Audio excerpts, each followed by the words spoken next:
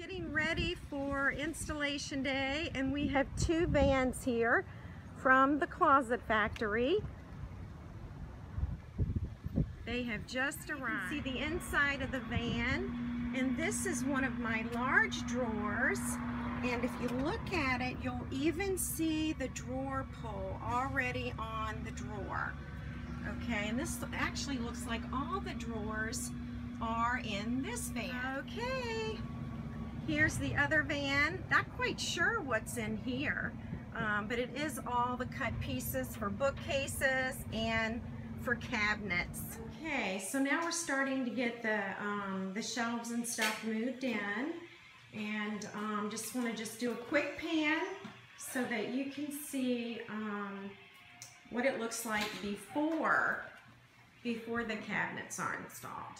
Okay, so here we are. They have put the countertops on top of the base cabinets. Right in the center, in front of the window, is the island.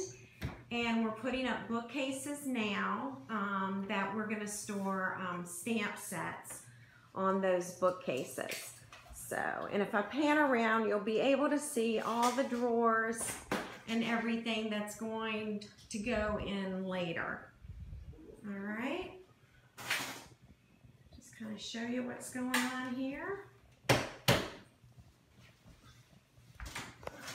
Hi, welcome back to Be Creative Stamping. My name is Tammy Shaia, and I'm a Stampin' Up independent demonstrator. Welcome to the first phase of my craft room. Right now, I am standing at my new stamping island, and I had this designed so that I could put my cards here and work on designing them. And I'm going to start over here this morning at the end. And when you open these cabinets, you'll notice that I have these pull-out trays. And this is where I will put my cutters. And here I've put some of my punch boards, actually all of my punch boards. And I'm also going to put my scoring tools here. But for now, I just want to show you what the cabinets look like before I fill them. Also, if you'll notice right here on the knobs, there's a B for Be Creative Stamping. So that was fun to pick out that hardware. And I'll have a resource page of everything that I've used in the room. Here, we open up again. And this time, we have pull-out drawers. And these drawers were designed with our punches in mind. And so I'll be able to fit my punches right in here and line them up so that I can actually see the image on the top of the punch. So these drawers were made for those punches. I also have another drawer made for the punches. And then down here at the very bottom, I have got some of these lucite dividers, and so I can put odd-shaped punches here or border punches. So this is more of just a general drawer for odd-shaped punches. I can't wait to fill these up. All right, and these drawers right here are actually designed to fit our stamp sets, clear and wood. And so I have 4 drawers here. They're all the same. This one might be a little bit deeper. And this is where all my stamp storage will be. And also notice the drawer pull. Again, it's got my little bee theme going on. They were really fun to find. Okay, we've got a bookcase right here. This is also for stamp sets. This was designed to fit my stamp sets perfectly. And I can also adjust these shelves. I can adjust this one and this one if I ever decide to put something else there. And over here in this corner is my favorite piece. This was all dead space in here. So my designer and I decided to make this a little trash chute. And so my trash can just rests in here, and I have one in this corner, and you're going to see one in the opposite corner as well. So now we'll get over here to the window, and it may be hard to see due to the light from the window. But here I have a little window seat, and so I'm going to be designing a window seat cushion right here with 2 pillows and a valance to match. And these drawers are large pull-outs, and these are for my Stampin' Up! Orders, so they don't have to sit in a corner, all stacked on top of each other. So love this feature that I can get that out of the way. All right. And now we're going to move over to this side, and this is actually a mirror image of the other side of the room that I just showed you. So again, you're going to notice stamp set drawers, 4 of those, and again, my stamp set shelves. And you'll see I've already put some of my stamp sets up here, just so I can see what they look like. I'm super excited to fill this room today. Again, another trash chute. And I'm going to start down at this end. This is my big shot area. So when you open this, you're going to notice that I can put embossing folders in here, big shot dies, and big shot supplies.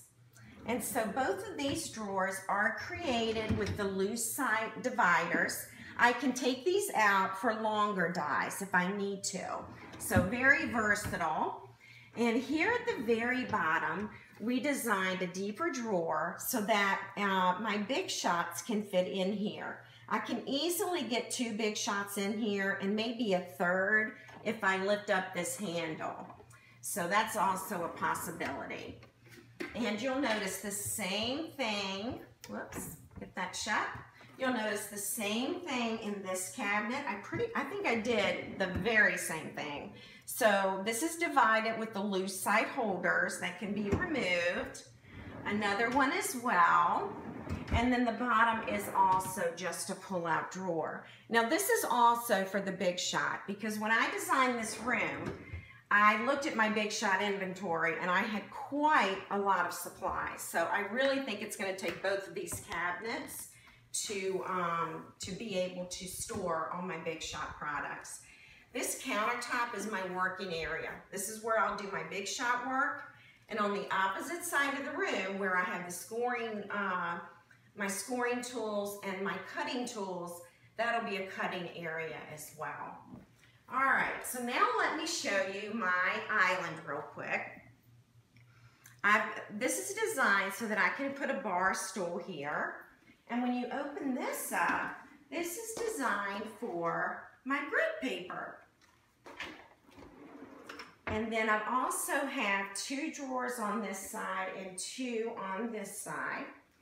And these were designed so that I can put my adhesive in here. And I can also store my Stampin' Scrubs. And another feature are these pull-out, actually these are not pull-out shelves, they're open shelves, but it was designed with these baskets in mind. So this is a project that I'm working on, and here are the supplies for that project. When I'm done with it, or if I need to put it away and clear off my island, all I have to do is slide it right in here.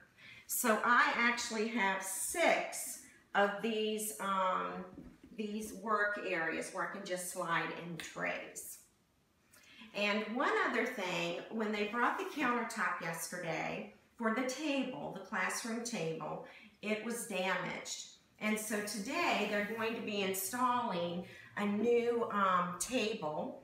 And that table, if you look at this line here, the table will go all the way from this end, all the way to this end, and then it will come out this way. And I can't remember how long my table is, but it will seat 8 people comfortably. So I can actually teach and create my cards up here for my customers, or I can actually sit at this table too and also teach. So I've got some options there. So stay tuned. I'm going to fill up these cabinets, and then I am going to show you again how everything fits. And hopefully I'm going to work on getting some better lighting, because we need lots of lights in here. Thanks so much for joining me, and please stop by again soon. Bye.